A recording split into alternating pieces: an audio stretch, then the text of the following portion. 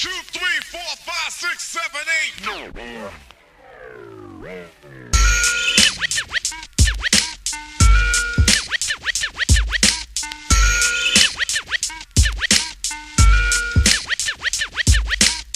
Welcome to G5Jeff TV. Hit the subscribe button, hit the like button, hit the share button as you come on in. Big shout out to the sponsors of the channel, my boy Fast Classic. His mixtape is in the description box. It is absolutely free. Definitely give him a download, give him a listen. And my boy Matt, definitely check his apparel out on IG at We All From. Now, where is Chris Eubank Jr.?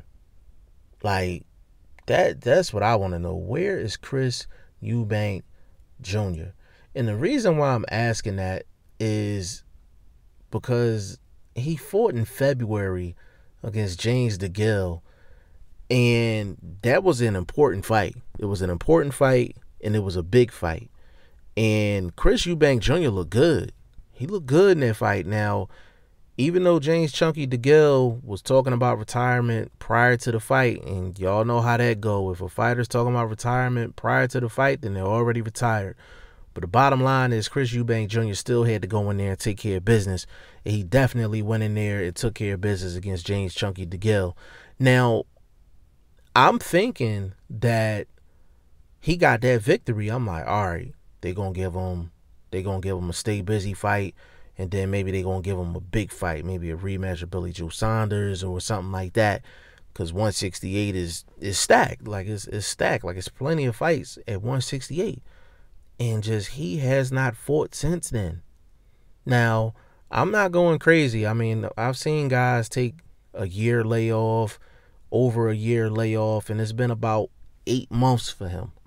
You know what I'm saying? So I'm not,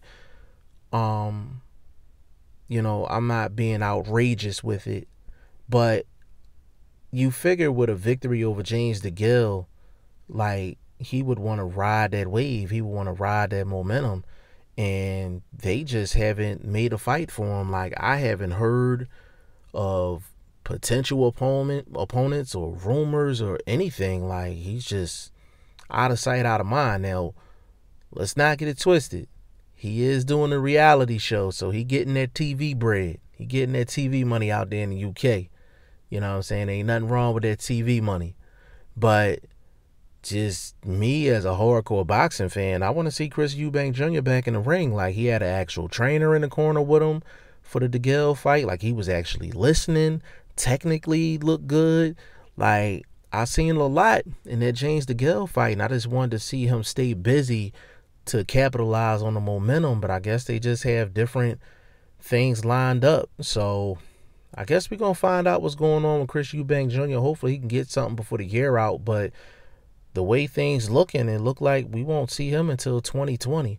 Y'all let me know what y'all think in the comment section. G5Jeff TV, hit the subscribe button, hit the like button. Please share this video, support your boy. Support good content at all times. I appreciate y'all. Peace.